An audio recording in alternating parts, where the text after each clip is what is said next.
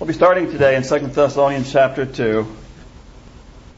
I'm preaching a two-part message today to conclude, at least for now, our series of messages on the error, the fallacy, and the folly of historicist eschatology. We actually began this series several months back, and to introduce the message here first hour, I'm going to repeat some of what I said in my opening comments before last week's message. Many Christians today have been blindsided by various false systems of eschatology into dangerously misinterpreting current events and characters on the world stage in light of the teachings of Scripture. Many professing Christians, actually deceived by either the preterist or the historicist system of eschatology, have been particularly blinded to the prophetic significance of the demand that drives the politicians and power elite of Washington, D.C. In other words, their demand for a global American empire that is devoid of all competition or challenge to America's place of dominion in the world.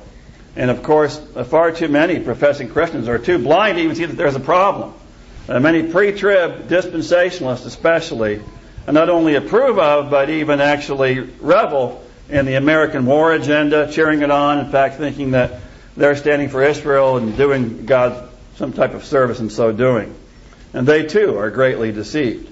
Many other Christians' eyes are wide open to see the insanity that is the American war agenda, but they fail to grasp the spiritual or the prophetic significance, or to see that America's clearly globalist Masonic agenda results from the fact that the power elite that controls Washington, D.C., most of them are literal and fully cognizant servants of their father, Lucifer, the devil, and are therefore literally hell-bent on building and bringing to pass the very global empire that John prophesied over 1900 years ago in the book of Revelation. And as stated last week also regarding Donald Trump's much boasted and self-proclaimed victory in single-handedly, allegedly solving the North Korea nuclear problem, as he claims, having signed an agreement with North Korea's ruthless and murderous dictator Kim Jong-un. That whole so-called peace agreement only really serves to put many Americans back to sleep, thinking all is well and all is right with the American agenda, thinking we will have peace for our time. But I definitely don't believe that we'll have peace for our time, and as a result of Trump's purported agreement with North Korea. But for this message, being the last of a 7-part series about historicist eschatology, in which I did actually covered much ground and presented lots of information. So I think it's important to wrap up this series actually with a review of some of the issues that we covered in parts 1 through 6, and then also to state some conclusions and some additional material. We read in 2 Thessalonians chapter 2, verse 1 through 4. Now we beseech you, brethren, by the coming of our Lord Jesus Christ, and by our gathering together unto him, that ye be not soon shaken in mind, or be troubled, neither by spirit, nor by word, nor by letter as from us, as that the day of Christ is at hand. Let no man deceive you by any means. For that day, what day? The day of Christ, in verse 2. Which, by the way, is one and the same day as the day of the coming of the Lord in verse 1, when we will be gathered together unto him, that day of our blessed Lord's return. Paul says, verse 3, that day shall not come, except there come a falling away first, and that man of sin be revealed, the son of perdition, who opposeth and exalteth himself above all that is called God or that is worshipped, so that he as God sitteth in the temple of God, showing himself that he is God. Most Christians today grossly misinterpret this passage in one way or another. Dispensationalists most foolishly misinterpret that phrase falling away in verse 3 to try to squeeze a pre-trib rapture out of that verse, saying the falling away there actually means a departure from the earth rather than a departure from the faith, as that word apostasia clearly means. On the other hand, both preterists and historicists misidentify both the man of sin and the temple in this passage. Preterists generally argue that the passage was fulfilled over a period of a few short years by the Roman general Titus Vespasian, who, as we know, destroyed Jerusalem and Herod's second temple in 70 A.D., dispersing the Jews from the land and leveled the city. Historicists, on the other hand, say the passage was not fulfilled over just a few short years and not by just one man, but in fact was fulfilled over several centuries through the office of the papacy, or the Pope of Rome, the head bishop of the Roman Catholic Church. They argue, therefore, that the temple of God in this passage is then the church, they argue, presumably meaning Christ's universal church. And they argue that in declaring himself to be the vicar of Christ on earth, the Pope of Rome proclaimed himself to be God in the temple of God. That's what the historicists argue.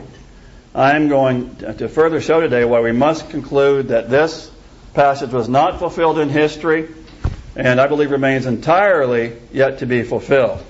And further, why I believe we must conclude that though the office of the papacy has been obviously extremely antichrist over the centuries, John said at the time of his writing that even now, even then, there are many antichrists. But for many reasons, the man of sin in this passage, 2 Thessalonians 2, has not been and will not be the Pope of Rome. I'm explaining why that is today. Although the final Pope of Rome will most definitely team up with and work directly with this particular man of sin. I do believe that, for a time at least. I'm also going to explain today why the temple of God in this passage is not the church, whether universal or local. It is not the same temple that Paul speaks of in 1 Corinthians 6 as the heart or the body of the individual believer, in which the Holy Ghost takes up residence. That's not the temple in view. And it's also not a combination of all these things that some are arguing and teaching today. But the temple here is and must be one specific temple that is yet to be built in Jerusalem, and one specific act that the Bible says will take place in that location at that one specific time. The purpose of which, I believe from God's perspective and in His eternal plan, is to bring about the restoration of Israel and the Jews that Paul speaks of in Romans chapter 11.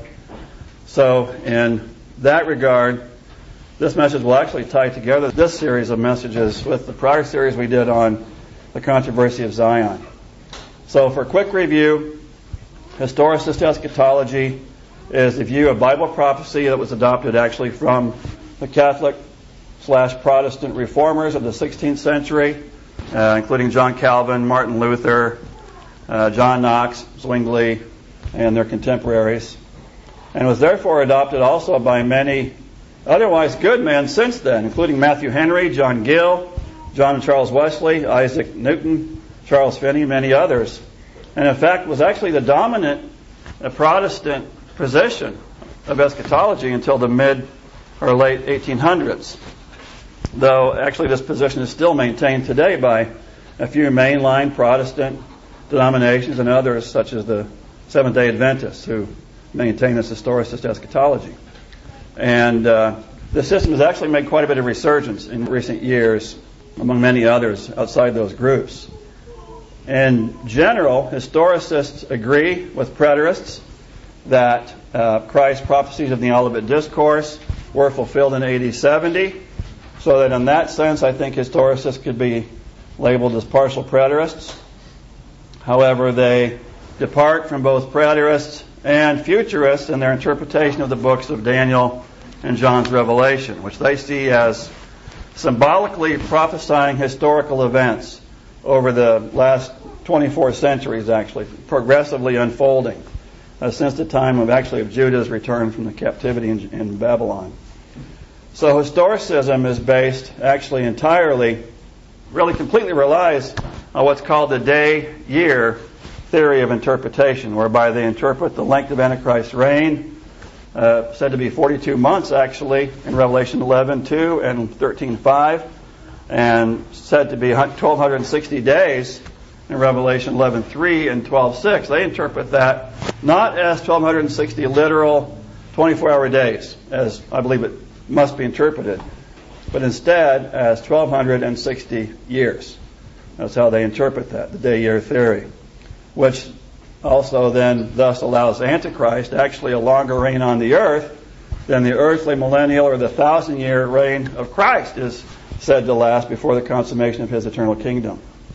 So on that basis, then most historicists today agree with the 16th century reformers that the Antichrist prophesied in Revelation 13 and in 2 Thessalonians chapter 2 is not to be a single man, a single ruler who will hold political office over a global empire for a short duration of time, 3.5 years, just before Christ's return, but instead was fulfilled over these several centuries in the continuing and ongoing office of the Roman Catholic papacy. So that such historicists then see every pope that held that office as the Antichrist. They see every pope as the Antichrist. So based on that same day-year theory, then, as we talked about, many historicists of the 18th century, John and Charles Wesley, Adam Clarke, Isaac Newton, William Miller, and many others actually wrongly predicted several different dates for Christ's return between the years 1836 and 2060, based on whenever they presumed that 1,260-year period to have begun.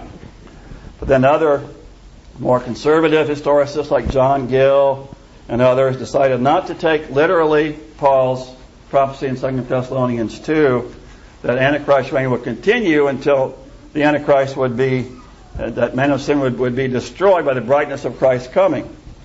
And so instead, Gill and others focus on Paul's words there that the man of sin will be consumed by the spirit of Christ's mouth, which Gill interprets as being overcome and defeated by the preaching of the gospel that was accomplished in the Protestant Reformation. And so that seems to be the prevailing position held by many historicists today, including Chuck Baldwin, which, as I'd said before, explains why Brother Baldwin does such a great job of preaching against the wicked imperial policies of Washington, D.C., but completely fails to recognize or to acknowledge the extent to which that city is actually controlled by Rome. Turn, please, to Matthew chapter 24. We've given many arguments in this series to refute and to disprove the entire historicist system. We obviously have no time to review all those arguments today. I'm not going to do that. But for those who have not heard the series, I would definitely encourage or urge you to go back and listen to the various messages we have posted online and take notes. But for today, the major error of historicist eschatology that leads to many other resultant errors is that, like preterism, historicism spiritualizes and allegorizes many Bible texts that should be interpreted literally, especially those contained in the book of Revelation and Christ's Olivet Discourse in Matthew 24, Mark 13, and Luke 21. Many historicists, in fact, today actually cling to and they make their boast in historicism simply because it was the eschatology of the reformers, that led the Protestant Reformation. Who, by the way, those same reformers, many Protestants today, really foolishly seem to put on some kind of a equal theological or doctrinal par with the apostles, as though they're some great theologians. I would point out today that there really is no good reason for that type of veneration of the Protestant reformers. They actually simply found out that the Montanists and the Paulicians and the Donatists and the Waldenses and the Anabaptists, who refused to identify with the state church from the 3rd century onward, were in many ways right all along. And they were just now catching up with those Baptists that preceded them and finally taking the same stand that the Baptists had taken for centuries, for which most of those Baptists had been actually put to death by the Inquisitions of Rome. Which is why Cardinal Husius, Roman Catholic Cardinal Husius, who presided at the Council of Trent in 1545, said, "Were it not for the fact that the Baptists have been grievously tormented and cut off with the knife during the past 1,200 years, they would swarm in greater numbers than all the reformers." He said, if the truth of religion were to be judged by the readiness and boldness, by the readiness and boldness of which a man or any sect shows in suffering, then the opinions and persuasions of no sect can be truer and surer than those of the Anabaptists. This is a Roman Catholic cardinal.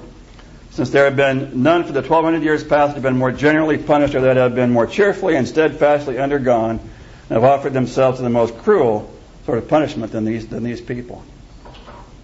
Mosheim, who was an outstanding Lutheran historian, said, before the rise of Luther and Calvin, there lay secreted in almost all the countries of Europe persons who adhered tenaciously to the principles of the modern Dutch Baptists. He said, the origin of Baptists is lost in the remote depths of antiquity. The first century, he said, was a history of Baptists. That's Mosheim the Lutheran. Huldrych Zwingli, who was a reformer, renowned reformer, Presbyterian co-worker with John Calvin, said, the institution of the Anabaptist is no novelty. He said, for 1,300 years has caused great trouble in the church. That's what he said about the Baptists. Robert Barclay, who was a Quaker historian, says of the Baptists, we shall afterwards show that the rise of the Anabaptists took place prior to the Reformation of the Church of England. And there are also reasons for believing that on the continent of Europe, small hidden Christian societies who have held many of the opinions of the Anabaptists have existed from the times of the apostles. He said, in the sense of the direct transmission of divine truth, the true nature of spiritual religion, it seems probable that these churches have a lineage or succession more ancient than that of the Roman Church. That was a Quaker who said that. John Clark Ridpath, who has been called one of the greatest historians the world has ever produced. He was actually a Methodist by denomination. He said, I should not readily admit that there was a Baptist church as far back as 100 A.D., although without doubt, he said, there were Baptist churches then, as all Christians were then Baptists. That's what a Methodist says. So the point here is that while the Reformers should be respected for their stand, indeed, they simply took the same stand against the Roman Catholic Church that the Baptists have been taking for centuries. And no one, I don't think, should put the Reformers on a pedestal as though they were impeccable and infallible in their doctrine, and no one should really cling to or make their boast in historicism simply because it was the eschatology of the Reformers, as many historicists today do. Of the well-known Reformers, John Calvin, Martin Luther, John Knox, Zwingli, along with John Wycliffe, who preceded them in the 14th century, all of these men were former Catholic priests. And all of them, I would say, retained far too much Roman Catholic doctrine in their theology, including their retention of infant baptism and their statist view of a church, which they maintained was to be a universal state church that would wield the power of the sword and could put heretics to death. That's what Calvin believed. And those errors also includes their view of the revelation, which was very heavily influenced by Augustine's non-literal, spiritualized view of the revelation in the Olivet Discourse. The Lord Jesus said in Matthew 24, 29 to 31, immediately after the tribulation of those days shall the sun be darkened, and the moon shall not give her light, and the stars shall fall from heaven, and the powers of the heavens shall be shaken. Then shall appear the sign of the Son of Man in heaven, and then shall all the tribes of the earth mourn, and they shall see the Son of Man coming in the clouds of heaven with power and great glory. Verse 31, and he shall send his angels with the great sound of a trumpet, and they shall gather together his elect from the four winds, from one end of heaven to the other. Like preterists, who see all Bible prophecy as having already been fulfilled, historicists also say this very prophecy of the Lord Jesus, of his glorious coming, has already been fulfilled.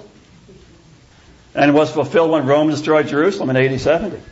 That's what the historicists say as well. They spiritualize and allegorize this text here to say that Jesus' glorious coming here was just a spiritual coming rather than literal and bodily.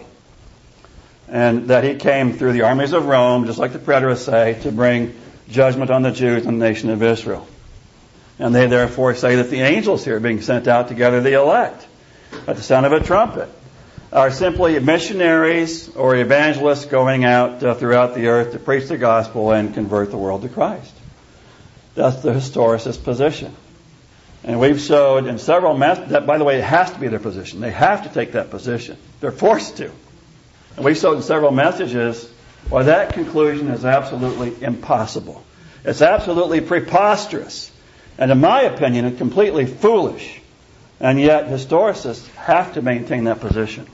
They must contort this passage and pervert the very words of the Lord Jesus to their utter shame. They're forced to do that. They're forced into that untenable conclusion because their preconceived position is that the papacy through the ages has been the Antichrist and a man of sin in 2 Thessalonians chapter 2, that which completely relies on this entire passage having been previously fulfilled, including the tribulation of those days, here in verse 21 through 29, and which includes the abomination of desolation in verse 15. That had to have already been fulfilled. Because if these things were not fulfilled in history, if this coming of the Lord in power and glory in verse 30 is really yet future, if it's the future literal bodily return and second coming of Christ, which I say it obviously is, which by the way is precisely what the disciples asked him about in verse 3. What will be a sign of your coming? That's what they're asking him about. That is the plain sense interpretation of this passage, which by the way completely harmonizes with all other New Testament references, and actually also in Daniel and Zechariah about the second coming of Christ. Completely harmonizes. But if the historicist admits that, if he admits that Christ's glorious return is in view here, then he must also conclude that the tribulation period here described by the Lord Jesus in verse 21 through 29 and the abomination of desolation is also yet future, which he cannot do. He can't do that. And therefore, also so would be the prophecies of Revelation 6 through 19 and Daniel 7 through 12. And he can't do that. And so their entire system would crumble around them. Just as it should, I would say. It should crumble around them, but they won't let it do so. And so, because their interpretive approach is so weak and built on really a crumbling house of cards, historicists, including the SD, the Seventh-day Adventists and others, like the Jesuits, they propagate a lie to demonize the truth. They cite to this commentary by the Jesuit priest Francisco Ribera. Citing to that commentary, they continue to propagate the lie that the futurist view of Bible prophecy is a Jesuit concoction designed to divert attention away from the papacy as the Antichrist. When we've shown, and I'm going to show again today, that the futurist position was clearly taught in this very passage by the Lord Jesus himself. He was a futurist. And it was also very clearly the position of the early church, as we showed in part 3 of the series, and looking at the 2nd century writings of Irenaeus, which we're going to take a look at today. But that said, even if it was true that a Jesuit priest named Ribera advanced a literal interpretation of the 1260 days of John's Revelation, and fulfillment of that time is yet future, I would repeat, as stated before, that it's not above the Jesuits or the devil himself to use the truth when it helps their cause. And all I really care about is what does the Bible say. That's all I care about. And the Bible proves the futurist position, as I believe we've clearly shown in this series. In part 1 of the series, we introduced the topic and began refuting the day-year theory. And then we went into the books of Daniel and Zechariah to show how that theory completely falls apart. The first argument against historicism that we gave in part 1 is that it allows for a wide variety of completely arbitrary and unfounded interpretations of John's Revelation, whereby the entire book of Revelation basically becomes wide open to personal, private interpretation. In part 2, we refuted the view that Christ's Olivet Discourse was fulfilled in AD 70, and then in part 3 we devoted more time to debunking the day-year theory. And in parts 4 and 5 we looked closely at the grammar and the context of Daniel chapter 9 to prove that the man who confirms the covenant, Daniel 9:27, is not the Christ as historicists must claim, but is in fact the Antichrist who also perpetrates the abomination of desolation, seen in that verse in Daniel 9:27 and also in Daniel chapters 8, 11, and 12. And who therefore, the Antichrist does therefore have a very brief reign of just 3.5 years, as we read in Revelation 13, which then is the latter half of the 70th week of years of Daniel chapter 9.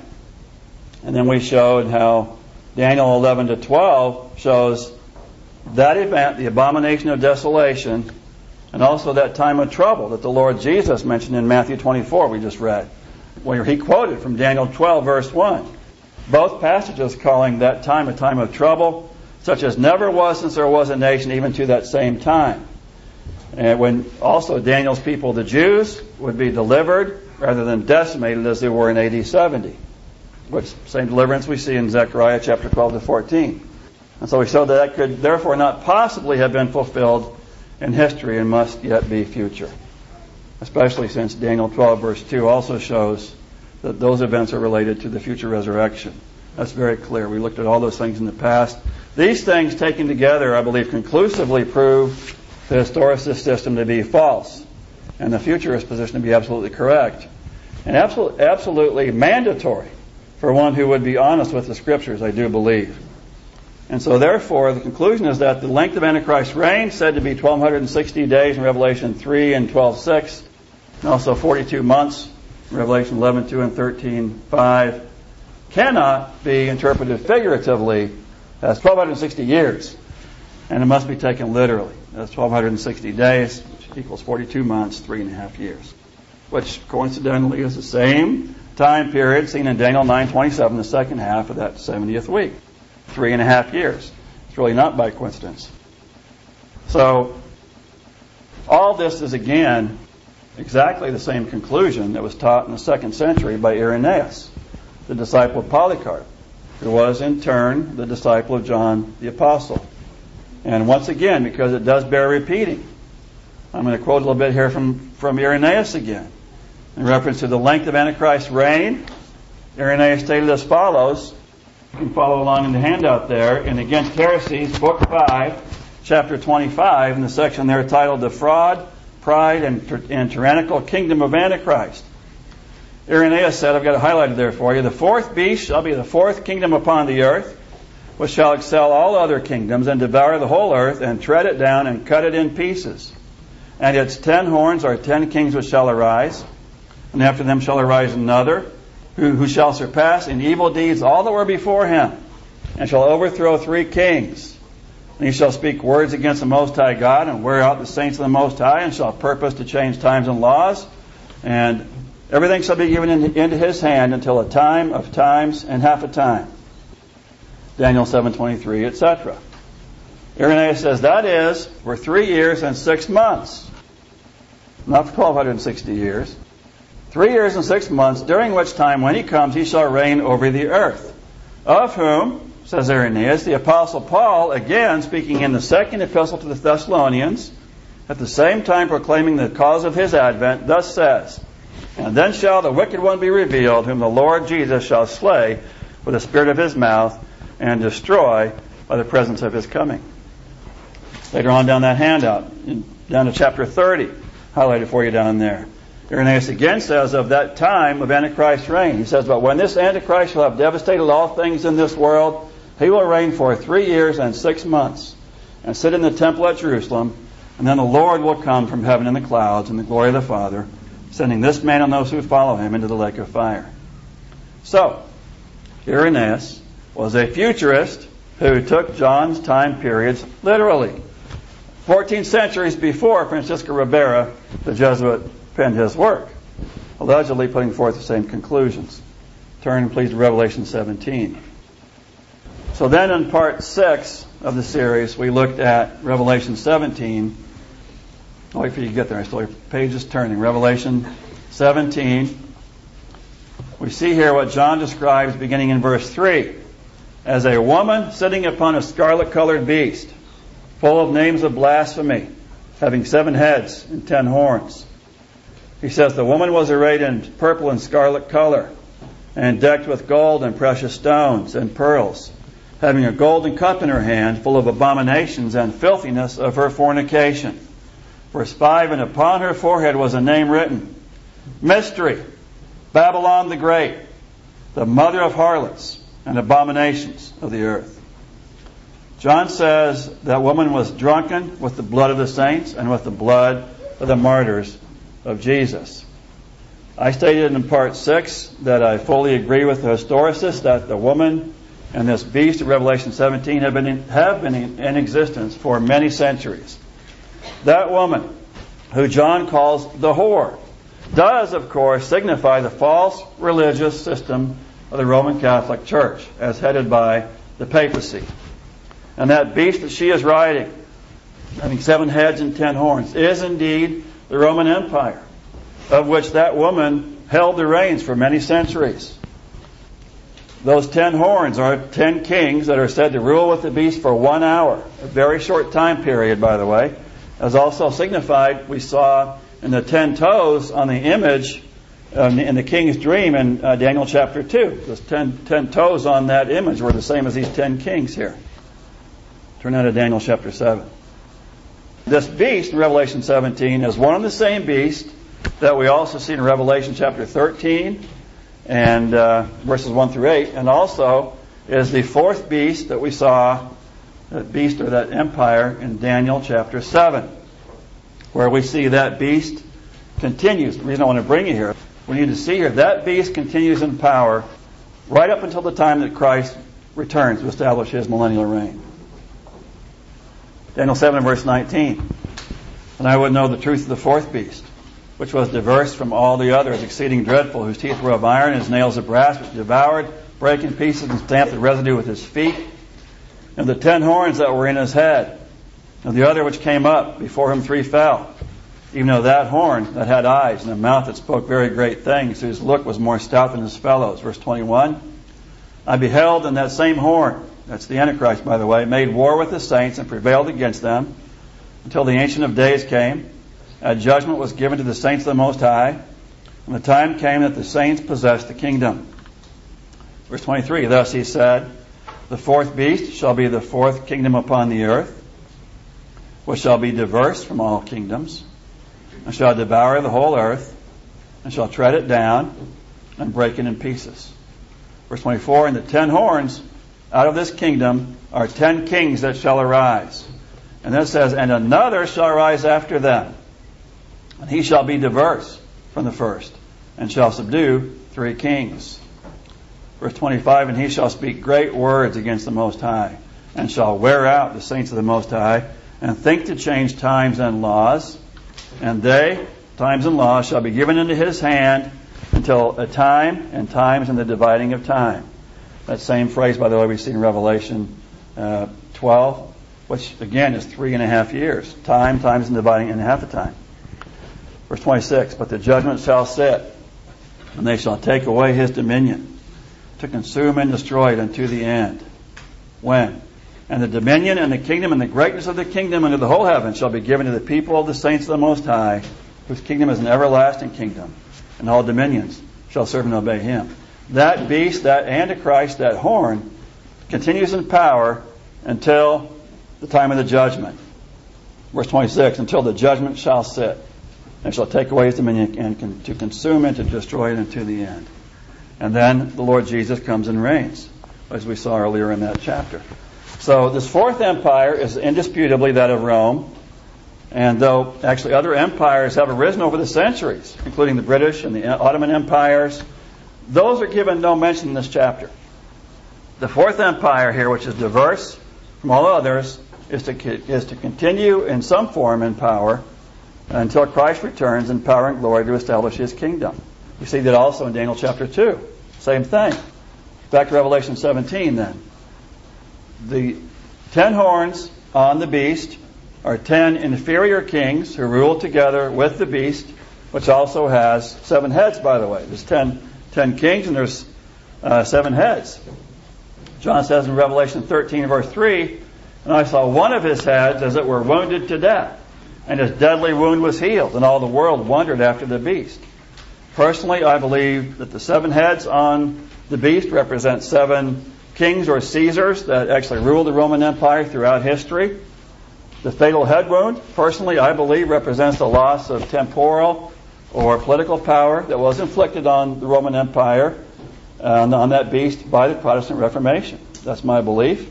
And that now, the regaining of that same political or temporal power that the Vatican has built through its proxy and vassal state, the American Empire, is how that beast is now recovering from its fatal head wound and regaining its empire status, possessing the mightiest military on earth, with 800 military bases strategically placed all over the globe in 70 foreign nations, and a naval force that's in full dominance of the seven seas.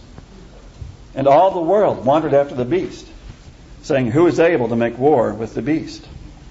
So that, I believe, is how the fourth beast of Daniel 7, the same beast that we see in Revelation 17, has, I believe, continued in power, and it will continue in power until Christ returns to establish his kingdom.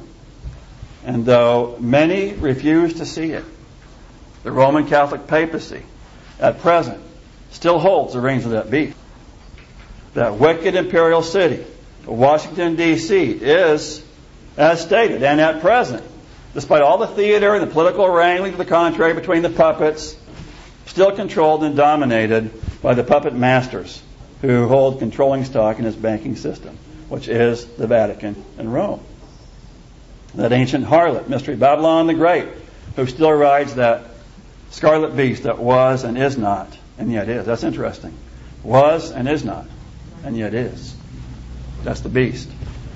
But then we read at the end of chapter 17 that harlot, Revelation 17, that harlot loses her power and is thrown off the back of the beast. Revelation 17, verse 16. And the 10 horns which thou sawest upon the beast, these shall hate the whore, and shall make her desolate and naked, and shall eat her flesh and burn her with fire.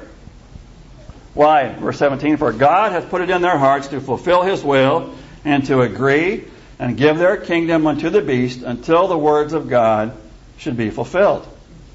Verse 18, and the woman which thou sawest is that great city, Rome, by the way, which reigneth over the kings of the earth. So then, at some point in time, that harlot is thrown off the beast, and that 11th horn of Daniel 7 comes into power among the 10. Daniel 7 verse 24, and the 10 horns out of his kingdom are 10 kings that shall arise, and another shall arise after them, and he shall be diverse from the first, and shall subdue 3 kings.